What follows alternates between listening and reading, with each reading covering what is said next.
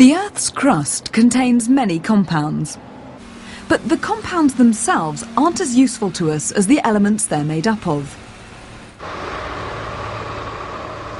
This rock contains aluminium oxide. Split the aluminium from the oxygen and you have one of the world's most useful metals.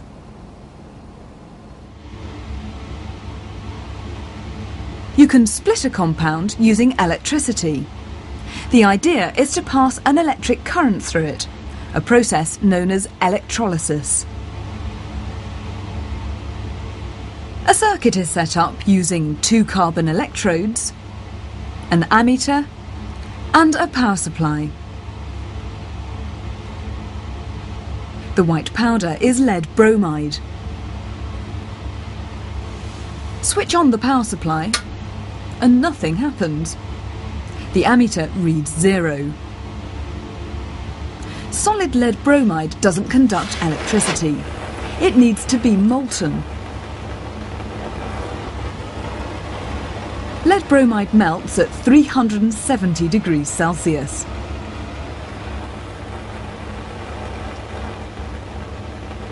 Switch on now and a current flows. In this circuit, the electrode on the right is positive, the one on the left is negative. As electricity passes through the molten lead bromide, chemical reactions start. On the left, at the negative electrode, nothing appears to be happening. But at the positive, bubbles mean a gas is being produced. Placing small tubes around the electrodes traps any gas, making it easier to see their colour. What could the brown gas be?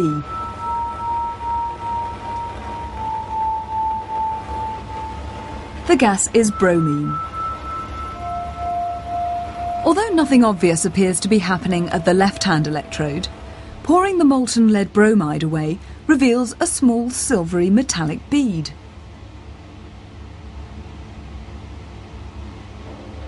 This is pure lead. So, passing an electric current through molten lead bromide breaks it down into the elements lead and bromine. To work out why this happens, imagine you can see the charged particles, the ions, in the compound. There are positive lead ions and negative bromide ions. Once the power supply is switched on, the lead ions are attracted to the negative electrode. The bromide ions are attracted to the positive electrode.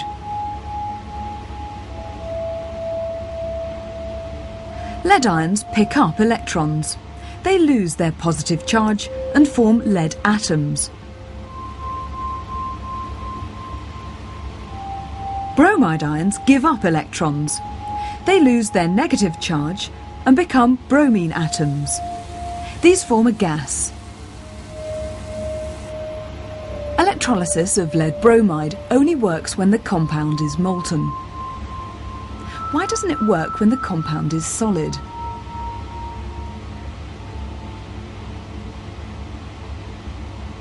Change the compound from lead bromide to zinc chloride and the products of electrolysis will be different.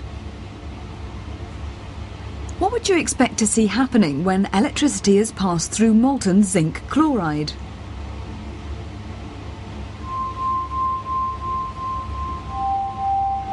This time, bubbles of a very pale gas appear at the positive electrode.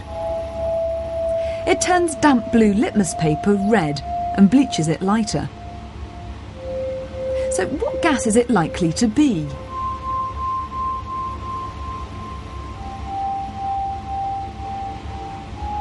Again, nothing appears to be happening at the negative electrode on the left. But pouring off the molten zinc chloride reveals a bead of pure zinc.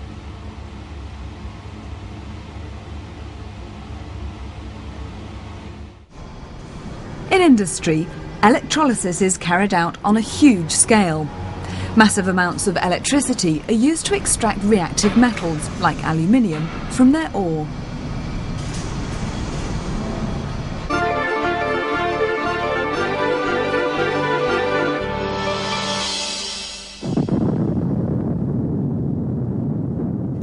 chloride is one of the world's cheapest and most widely available raw materials. It's found as rock salt in vast deposits underground, and it's dissolved in all the oceans of the world. The electrolysis of sodium chloride solution is an important industrial process. Mix the salt with water, pass an electric current through it, and a variety of useful substances are produced. To work out what's going on, here's a much simpler setup in the lab. 2 electrodes immersed in sodium chloride solution are connected to a power supply. The electrodes are made of carbon. They're supported by an insulated hook. See what happens when an electric current is passed through the solution.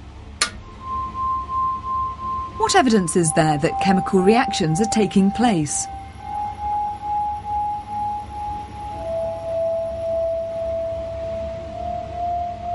Bubbles appear around both electrodes, a sign that gases are being produced.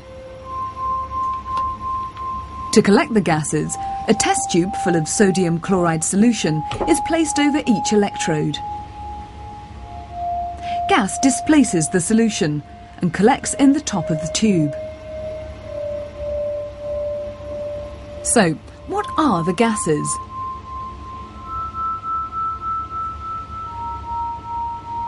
Both are either very pale or colourless, but they can be identified by simple tests.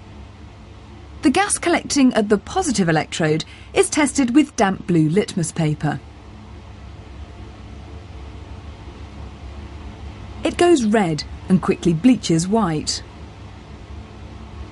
The gas is chlorine. The gas collecting at the negative is tested with a lit splint. It pops, a sure sign that this gas is hydrogen. So, why does the electrolysis of sodium chloride solution produce hydrogen and chlorine? Imagine you can see the charged particles in solution. There are sodium ions, which are positive, and chloride ions, which are negative. The others are present in water, positive hydrogen ions and negative hydroxide ions. These different charged particles are all free to move. Once the power supply is switched on, the positive ions are attracted to the negative electrode.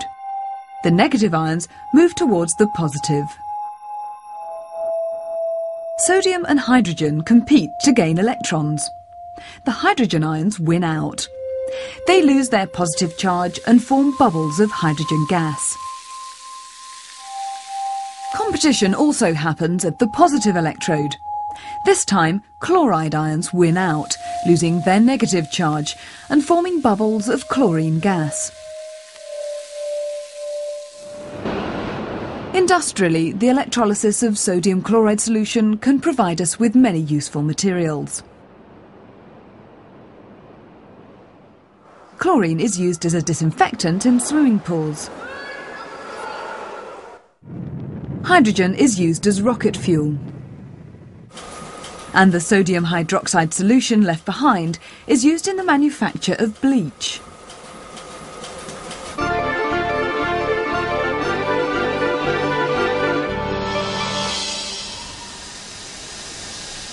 Electroplating is used to protect metals from corrosion and make articles more attractive. Copper plating is easy to set up in the laboratory. All you need is a solution of copper sulfate and a method of passing electricity through it. 2 carbon electrodes attached to a power supply are immersed in the solution. Switch on, reactions begin, and a current flows. On the left, at the positive electrode, bubbles appear. This colourless gas is oxygen. At the negative electrode, there are no bubbles, but the carbon is slowly starting to change colour. It's being coated with a layer of copper metal. Copper ions in the solution are attracted to the negative electrode. They react to form copper atoms and plate the surface of the carbon. It's the copper ions that give the solution its attractive blue colour. So, as they're gradually removed, what would happen to the solution?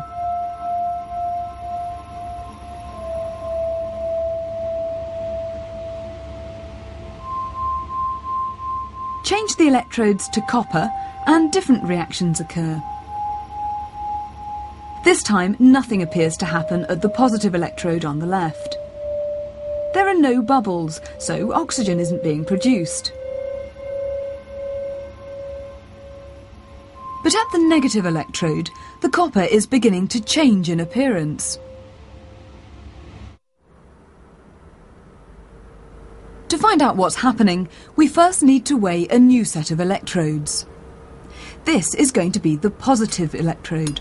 It has a mass of 39.60 grams.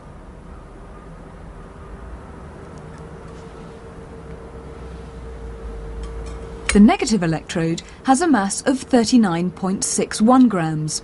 They're almost the same. 2 hours later, and reweighing provides some clues about what's happened. But first the electrodes need to be rinsed and dried.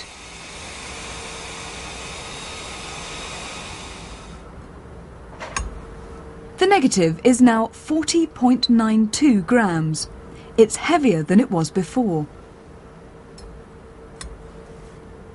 The positive is 38.22 grams.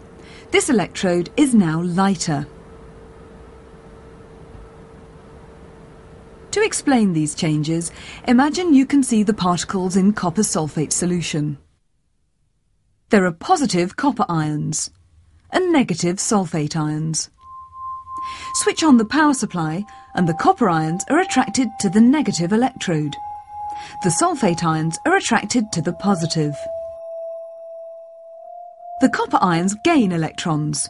They lose their positive charge and form a deposit of copper atoms on the metal strip. At the other electrode, the negative sulfate ions don't react in any way.